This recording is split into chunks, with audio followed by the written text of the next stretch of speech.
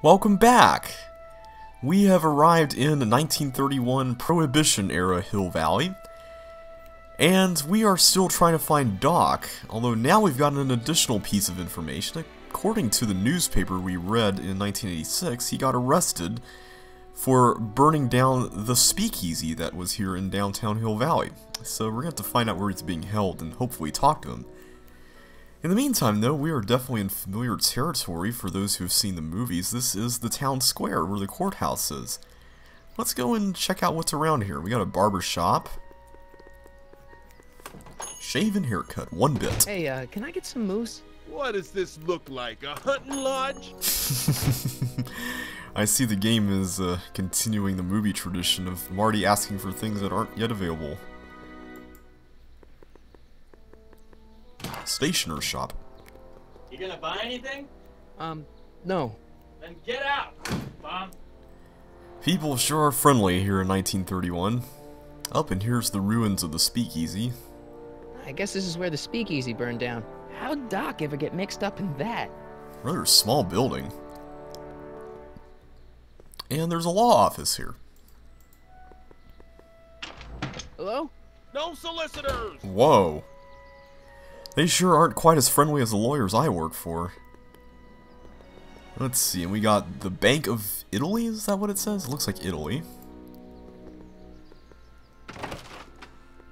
How can I help you, sir? Without any money, I don't really have any business in there. Well, at the very least, we didn't get chased out of there on our outside our own accord, so that's good. I gotta mention something right here. I have a confession to make. When I first saw the movie, the original Back to the Future, for some reason, I guess in my mind's eye, I was under the impression that the courthouse was not over here, but it was like alongside the road that Marty was driving down to get to 88 miles an hour.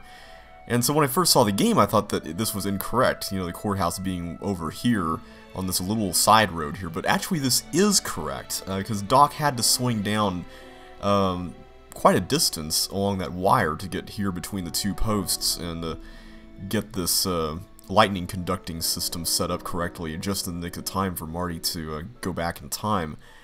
And if you look at the model of Hill Valley that he built in 1955 in the movie, it does look like the one here in the game. So the game designers definitely thought through that. And speaking of attention to detail, if you remember the movie, you might have noticed that this Eastern Auto Sales place was at least in 1955. I'm not sure about 1985. I'd have to look that up, but it was there, and it had that same sign that looks like a number 9. There was also a stationer's shop here too. I believe it was called Hill Valley Stationers, and there was a bank here, although I think it was the Bank of America, not the Bank of Italy. Of course, I couldn't use the Bank of America name here in the game. But at least it was Bank of America in 1985, because Marty looked at the clock there when he got back. I'm not sure about 55 though, but it probably was. Right here we've got a soup kitchen, and this is the same spot where the diner and the cafe and stuff existed at various points in time. We're not going to go in there quite yet, but we will check it out here soon. But in the meantime, let's check out the police station, because they might know where Doc is. Maybe they're holding him here. Who are you and what do you want? Can I talk to, Carl Sagan? Are you his lawyer? No. Then scram. Good night.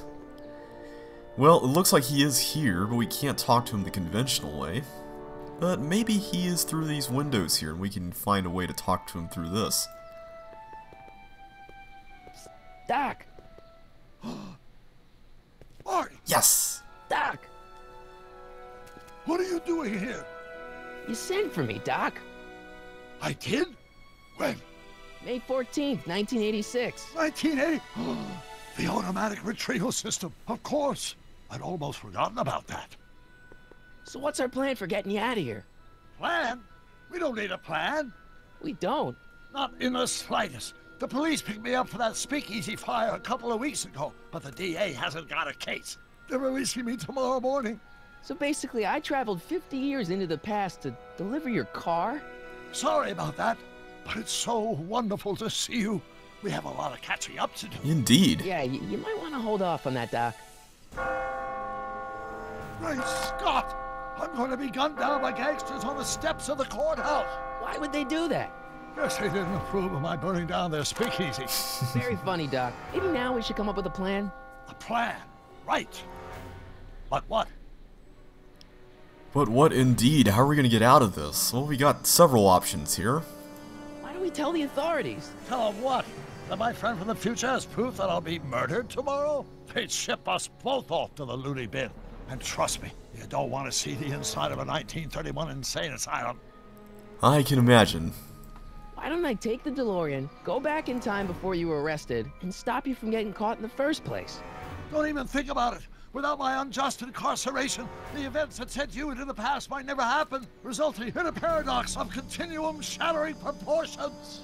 Jeez, we've been back together for 5 minutes, Doc. You're already talking about the end of the universe. I missed that. Don't be ridiculous, Marty. I was only referring to the end of the universe as we know it.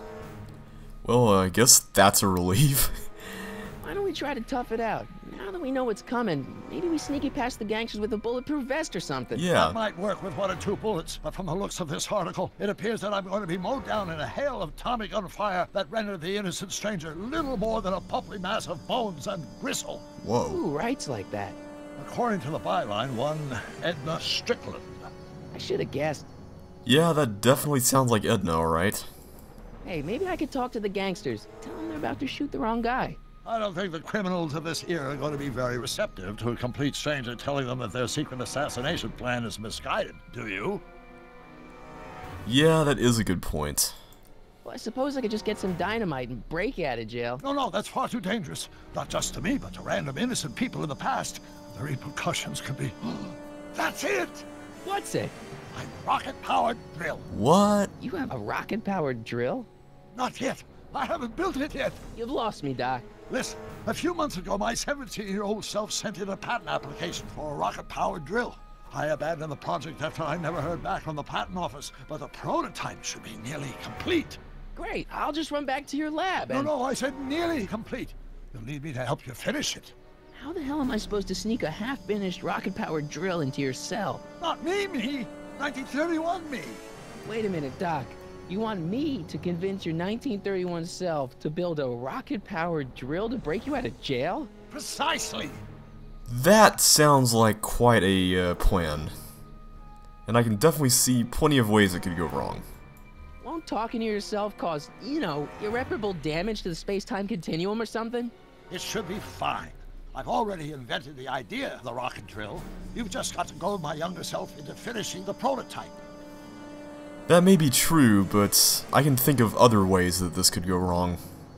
How am I supposed to convince your younger self to finish the rocket drill? Just tell him I need to break his older self out of jail? Absolutely not. Whatever you do, you can't tell my younger self anything about time travel. I won't come up with the inspiration for the flux capacitor for another 24 years. Then what am I supposed to... Just be your charming self. From what I remember, I'm a pretty easygoing kid, so enlisting me in a scientific adventure should be a piece of cake.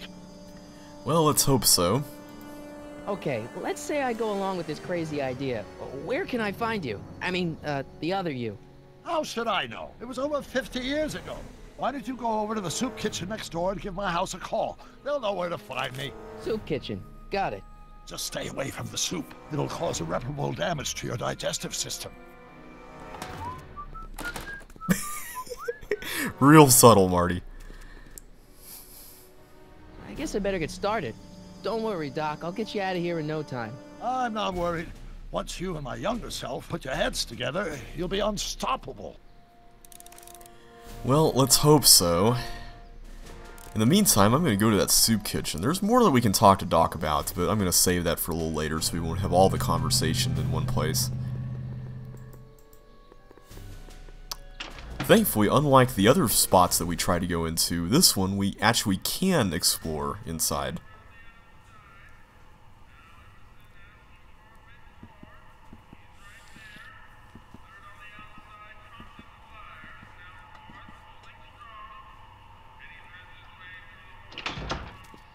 McFly! Uh-oh. Biff? Kid! Grandpa? That's Mr. Tannen to you, Artie. What are you doing out here? Well, I was getting kind of hungry, So I figured I'd come down here for some free soup. Just thought I'd come down for some soup. Think, McFly. The DA's throwing around subpoenas like Babe Ruth. I don't think Ruth's a pitcher anymore. Shut it. If one of those subpoenas landed in the hands of my number cruncher, I'd be in a whole lot of trouble. I could even get sent up the river. You wouldn't want that, would you? Would you? No, of course not, kid. All right. That's better. What are you looking at, punk? Keep your eyes on the soup, kid. Well, Well, what? what are you still doing here? Sorry, kid. I'll just run back to the safe house. You do that.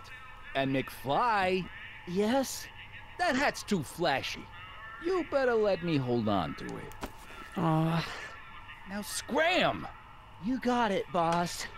And don't come out until I give you the all clear.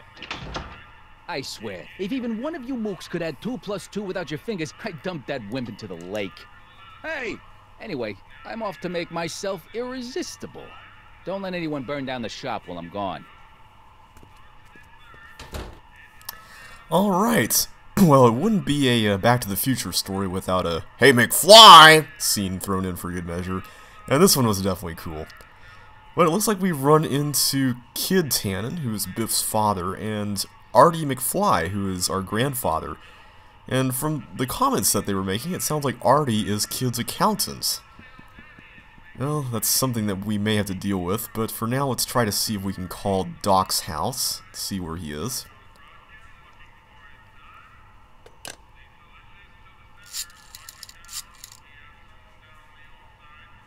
Brown residence? Hi. Do you know where I could find Emmett Brown? Young Master Brown is currently tending to his clerking duties at the courthouse. Who may I say is calling? The courthouse? Doc never told me he worked at the courthouse. Yeah, that is rather odd.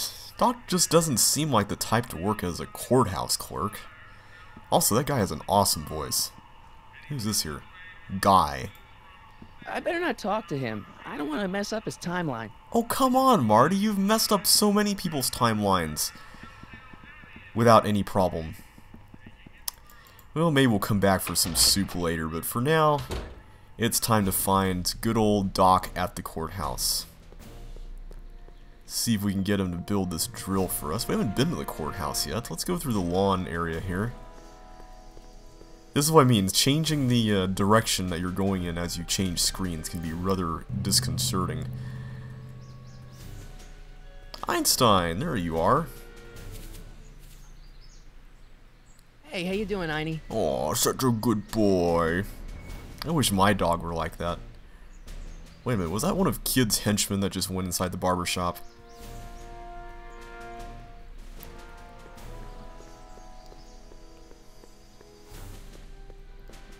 Well, here we are at the courthouse. Let's see if we can track down Doc. Whoa! Don't touch those! These are very sensitive legal documents. Nobody is supposed to handle them but sworn officers of the court. Judge Brown says so. Judge Brown? Doc. Nice to meet you. I'm, Harry Callahan. Emmett Brown. But I am a law clerk, not a doctor. Now please get out of my way. I have important business to transact. Uh-oh. This may be a little more difficult than we thought. Looks like he's not interested in helping us out. Let's try talking to him. Listen, Emmett, you don't know me, but I'm your friend. I'm not big on friends. They get in the way of work. Work? Aren't you supposed to be working on a rocket drill around this time? What's this important business you're up to? It's a legal matter, very complicated, very abstruse. I need to obtain 5 sets of initials on every copy of this writ of indemnification before before Judge Brown can even think of granting a waiver to the party in the first part. You have no idea what it's about, do you? That's how important it is. We got something more important for you to do. Come on, Doc. Emmett, drop the Legal Eagle Act. I got something more important for you to do. Mr. Callahan, I'll have you know that the law is the very mortar that holds society together, and we in the legal profession are like brick masons building the edifice of the future. Your dad tell you that? Every morning. I get the impression that he's not very satisfied with his job, but he's doing it anyway for his father. So, Emmett, what time are you through with work? Depends. On weeknights, Pop sometimes keeps me in the office till 9. 9 at night? But today's Saturday. Right. So I probably won't get off before 10. Ah, that is miserable. How about you knock off work early and I'll buy you a beer, or soda. What do you say? Don't try to tempt me from my duty with sugary beverages. Keeping the wheels of justice turning, that's my one passion in life. Besides, if I left before 8, my pop would kill me. Sounds like you're a little scared of your father. Scared of my father? Pop is the most learned, just, incorruptible judge that Hill Valley has ever seen. The only people scared of Judge Brown are people with a dark secret to hide. And I don't have a dark secret to hide. I get the impression that he does have something to hide. If his father wants wants him to go into law, and if Emmett is currently starting to invest in his scientific interests, then I'm guessing he might want to keep that a secret. Listen, I understand you're working on a new invention in your lab. Invention? You must have me mixed up with somebody else. I'm in law. I have absolutely no interest in science. You're not very convincing. Come on, Emmett. Come on, wait up a minute. You again? Can't you see I'm busy? See, I'm sort of in the science business myself. That's why I sought you out. Not that I care in the least, because science is the furthest thing from my own area of interest, which is law, but I don't believe you. It's true. I'm a scientist. So tell me something, Mr. Scientist, from your vast storehouse of scientific knowledge. The leg bone's connected to the thigh bone? Amazing. Okay, so you don't want your old man to know. That's fine. Listen, we all keep secrets. But I'm telling you, you can level with me about this science project of yours. I am not a scientist. Go ahead, ask me what E equals. What does E equal? I have absolutely no idea. See? I don't know where you got your information from about me, mister, but you're wrong. Which brings us back to H. Well, he's mumbling about scientific sounding things. Maybe if we tried asking older Doc about some of those things and get the answer, we might be able to convince younger Doc, or Emmett, as I'll call him from this point onward, that we know something about science. Something I haven't mentioned yet is that younger Doc is being portrayed by James Arnold Taylor. Will you just give me a chance? Harassment's a federal crime, Mr. Callahan. Come on, you could trust me, Doc.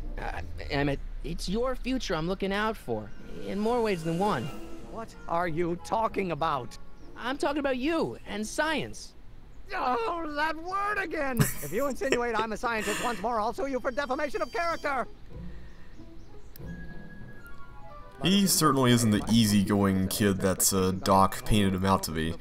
But anyway, as I was saying, younger Doc is being portrayed by James Arnold Taylor, who's probably most well known for his voice work as Obi-Wan Kenobi in Star Wars The Clone Wars. And older Doc is actually being portrayed by Christopher Lloyd, which I thought was really cool. He definitely sounds a little bit more gravelly in his voice now that he's older than when he played Doc in the movies. But I think he does a fantastic job, and he definitely still sounds in tone and spirit like Doc. Marty, in the meantime, is not portrayed by Michael J. Fox, but is being portrayed by someone who does an incredible Michael J. Fox impression of Marty McFly, and that is A.J. Locascio, I believe is his name. I'm not sure if that's how you pronounce it. But he, I think, does a phenomenal job. And he even screams like Marty. I mean, you'll see in some of the later episodes of the game. But in the meantime, let's see if we can try to catch Emmett here with the tape recorder. Maybe if we catch what he's mumbling about, we can ask Doc about it. Wait, is that... Oh, think, Emmett, think. H to the A multiplied by the inverse of A. H to the A multiplied by the inverse of A. Oh.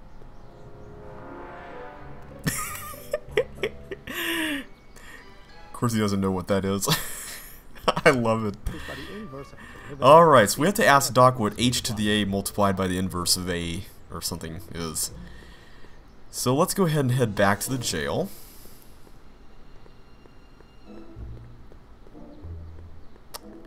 Here we are. But we'll talk to Doc in the next video.